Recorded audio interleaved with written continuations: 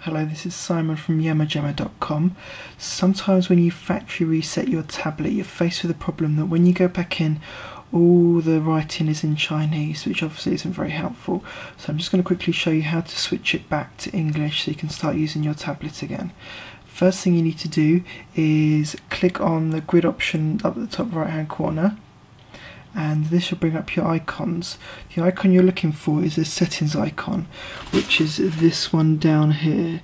If I just click on it, it will bring up all the options.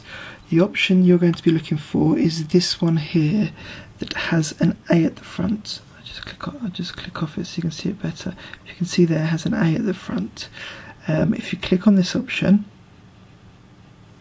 and then I go over to the right hand side and click on the very top option, you will see the languages you can select. What you need to do is then, just a case of scrolling down and selecting English, and everything will be switched back for you. Okay, thank you.